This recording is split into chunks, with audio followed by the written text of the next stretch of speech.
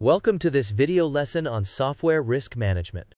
Today, we will explore the essential aspects of managing risks in software development, including integrated risk management, promoting a security culture, and implementing continuous improvement. Risk management is crucial in guiding a system to achieve desired results.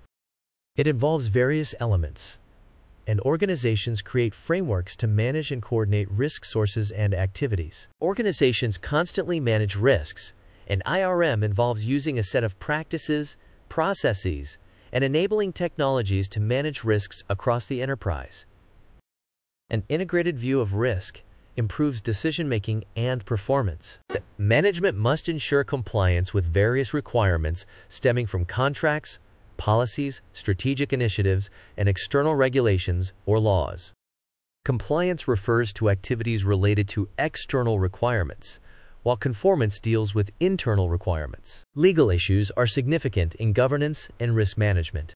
Intellectual property and data breaches are two major concerns. Protecting intellectual property requires both legal action and preventive controls. Standards are norms that define rules governing behavior to ensure a specified level of quality.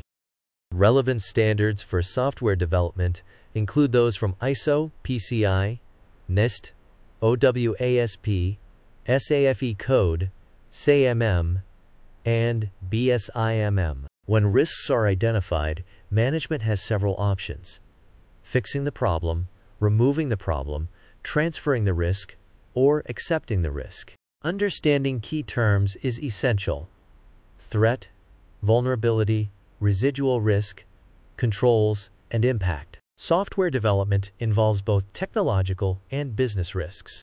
Technological risks are tied to the development process, while business risks relate to the overall operation of the business. Creating a security culture involves aligning team members' motivations with enterprise goals. Security champions play a crucial role in leading and guiding teams. Continuous improvement focuses on refining processes to enhance business results. It involves proactive measures to examine and improve processes, ensuring the development cycle adapts to changes in technology, threats, and regulations. To recap, this chapter covered integrated risk management, regulations and compliance, legal considerations, standards and guidelines, and various risk management strategies. Thank you for joining this lesson on software risk management. By understanding and applying these concepts, you can better manage risks in software development, ensuring secure and successful outcomes. Stay tuned for more lessons in this series.